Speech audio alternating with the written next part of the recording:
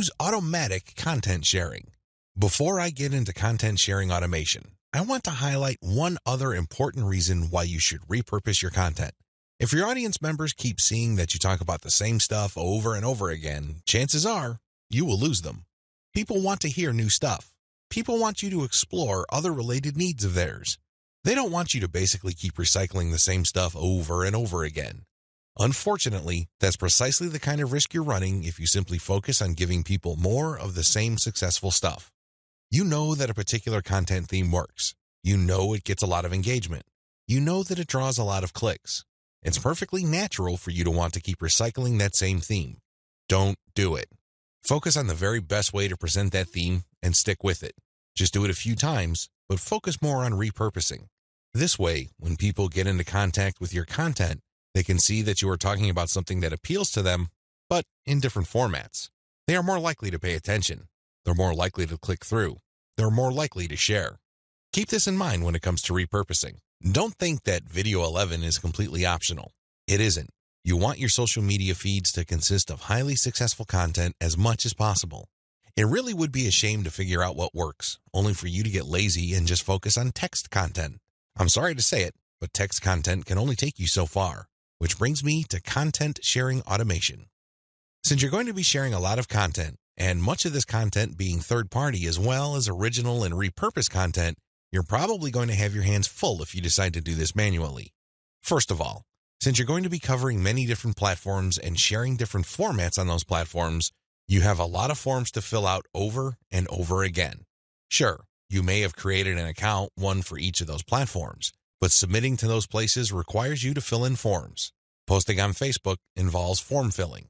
Now, if you really don't have that much content to share, this should be barely manageable. But if you're looking to maximize your visibility by publishing on your social media accounts several times a day, you need to automate. Unfortunately, simply plugging in information into content publishing tools is not going to do you much good. You have to know when to publish.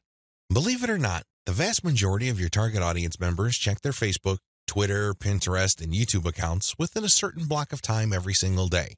Post outside of that block of time and you miss the eyeballs of the vast majority of your audience members. Sounds good so far, right?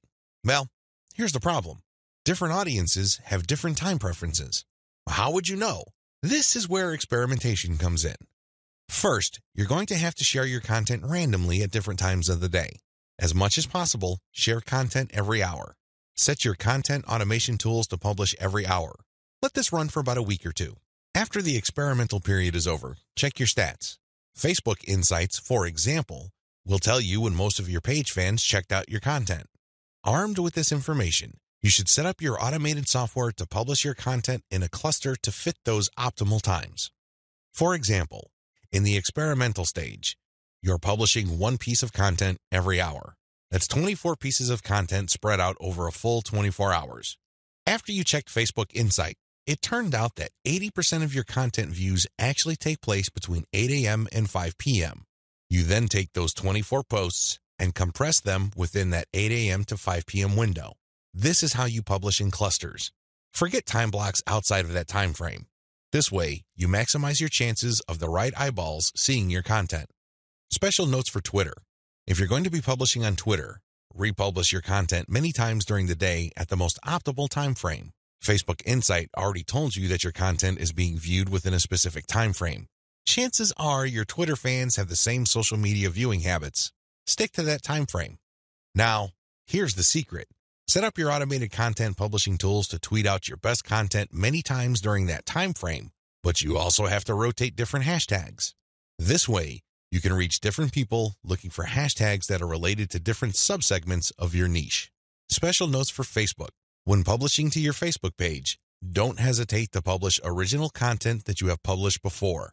Try to avoid publishing only once. Instead, you should sandwich or schedule this republished successful content in between high-quality, curated content. This way, people get more exposure to your best content. Once they click through, you get yet another chance to recruit them to your mailing list. Remember, when you share high-quality third-party content, you're not getting the traffic. You're building credibility, but you're not getting potential list members to your squeeze page. That's just not happening. When you share your own original content, you get a chance to recruit them to your squeeze page. Keep this distinction in mind. This is the reason why you should republish your most successful content by interspersing it with top-rated, curated content.